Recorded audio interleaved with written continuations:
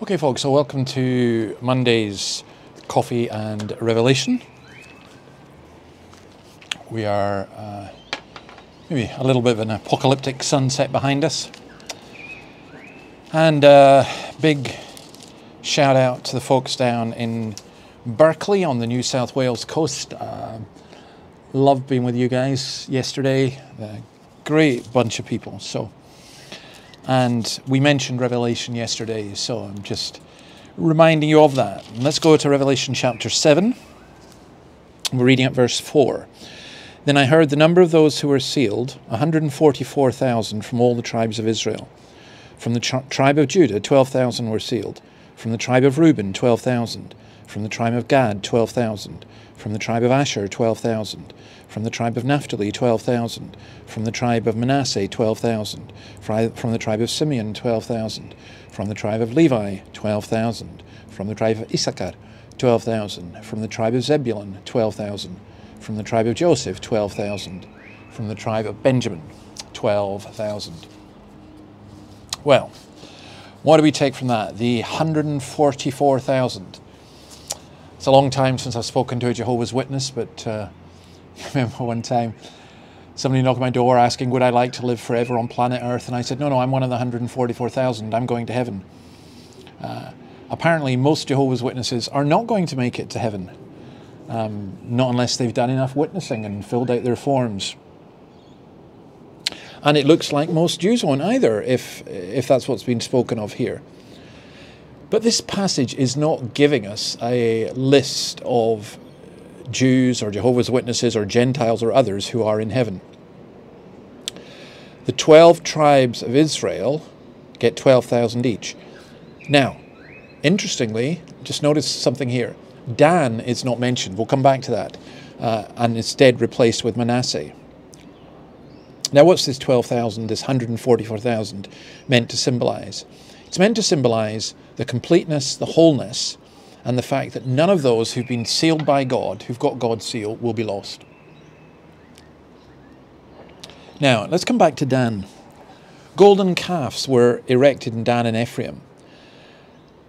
They were led away from God, and they're not here.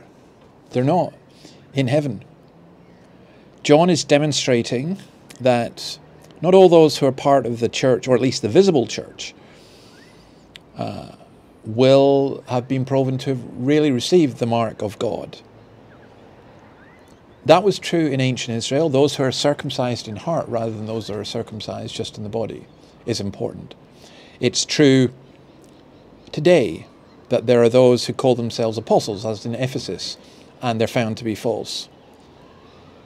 It's true that I'm sorry, one of the reasons I don't believe in baptismal regeneration is there are people who've been baptized who will not be in heaven.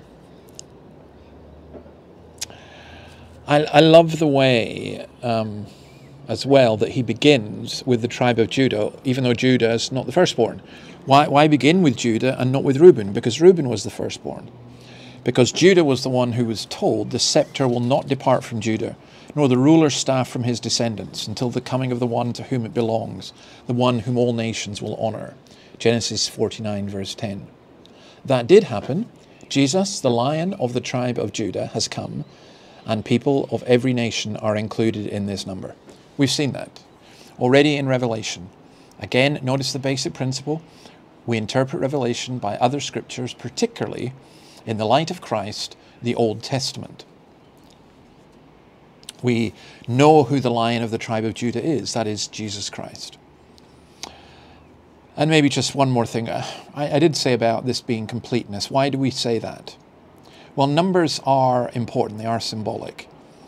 I remember getting a book that kind of went through every single number in the Bible and kind of had it as a code, a secret code. Now, that's not what we mean. I read Augustine, and sometimes he goes over the top in his numerology.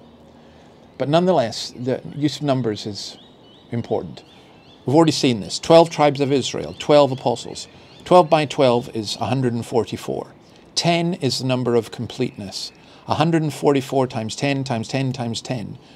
This idea of completeness is really being emphasized. This is the complete church. The Old Testament saints who put their trust in God, the New Testament saints who look at the cross and the resurrection and put their faith in Christ. Everyone is counted.